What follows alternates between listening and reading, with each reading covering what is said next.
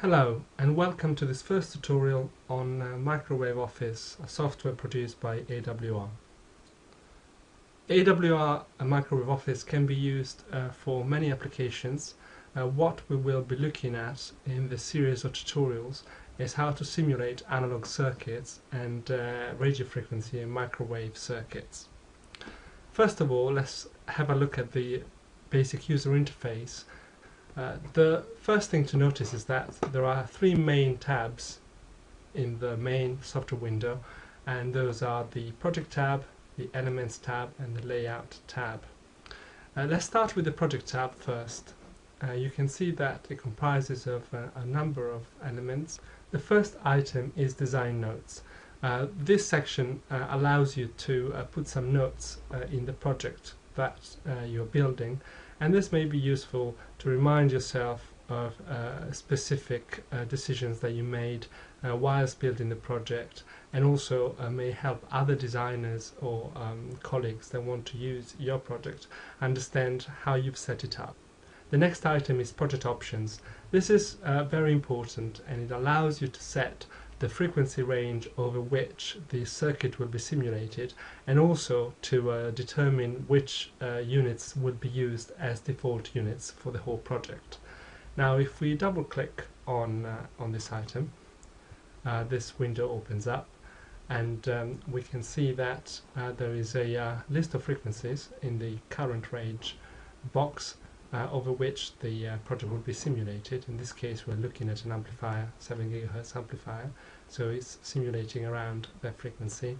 If we want to change the frequency range over which the simulation will be carried out, we need to insert our start frequency, our stop frequency, our step, and then what's very important is to select Replace and then click on Apply. If you don't click on Apply, the range will not be replaced, and hence you will still be simulating over the old range. So let's click Apply, and you can see the frequency range is now there.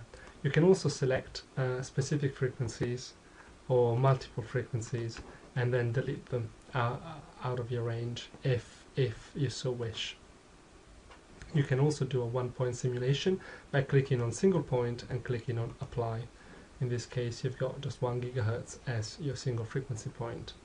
Under the Schematic and Diagrams tab, you can change some little cosmetic things like whether you want to show or hide units or labels. You usually don't need to change anything in here, at least I never do. In global units, this is quite an important one. You can set the unit measures that you want to use as default for your various elements, and in this case the frequency is gigahertz, but you may for example want to select megahertz. The resistance is in ohms, so it could be kilo ohms that you're interested in, and again you've got other things like the capacitance, which is in picofarads. You may want to choose a different units. Normally I would always pick the length to be in metric units, so I would just need to tick this box and then select the length that I'm interested in. Usually millimeters or micrometers would work, and then click on OK. Next we've got global definitions. In global definition you can actually insert global variables which will then be used throughout your schematic and throughout your project, and this can be very useful for example values that are going to be used in several places, such as the width of transmission lines or the value of resistances. The other thing that you can have is data files. You can import data files which contain, for example, S parameters for a transistor or any other sub-circuit that you like to introduce in your project. In this case, these are the S parameters for a transistor which is used for a 7 GHz design. Next we've got system diagrams. System diagrams allows you to build specific diagrams which contain the building blocks of your system, and they allow you to do an overall system simulation rather than a circuit simulation. We won't be looking at those at this very moment, but it's a useful tool to have. You can, for example, build the whole transceiver or just the receiver part of the transceiver, put a specific waveform in the input and see what you get in the output, and you can have a number of modulation formats to choose from. Circuit schematics is one of the ones that we will be using a lot of the time, and this allows you to set up your schematics. There is, for instance, the schematic for the input matching network of a transistor. The other item that we may look at some point is the electromagnetic structures.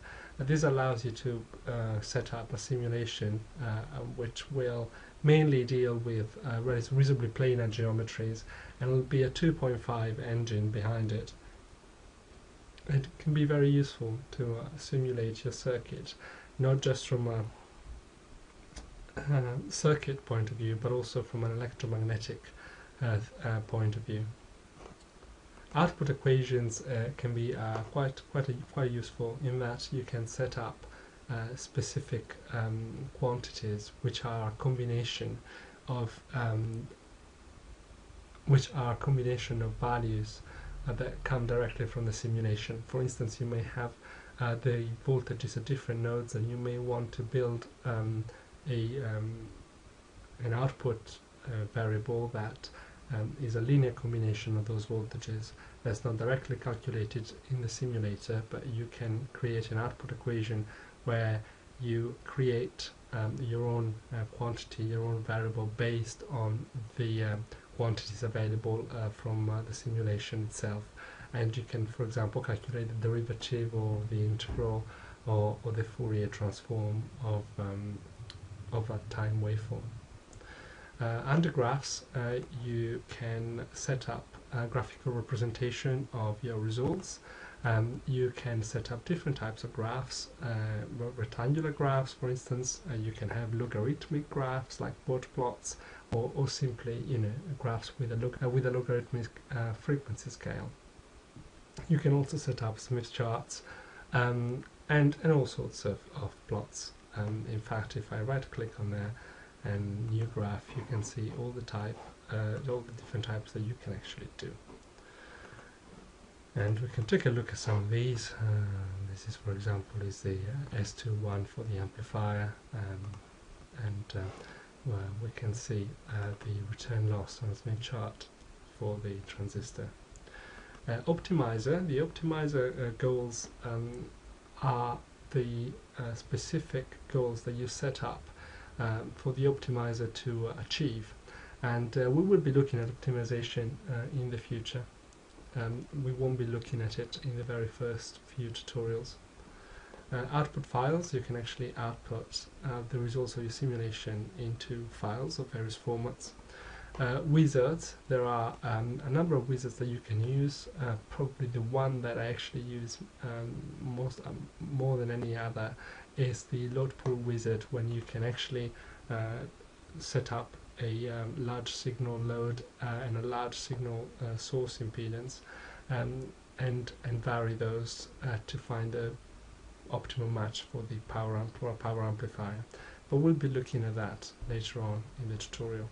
The user folders can be actually quite interesting to use, in that it allows you to pick various bits from all the other sections and put them all together. For instance, you may just be interested in a couple of graphs in particular and in one schematic, and you can just have those in your own user folders and isolate them from everything else and make them more accessible to you when you're doing your simulation.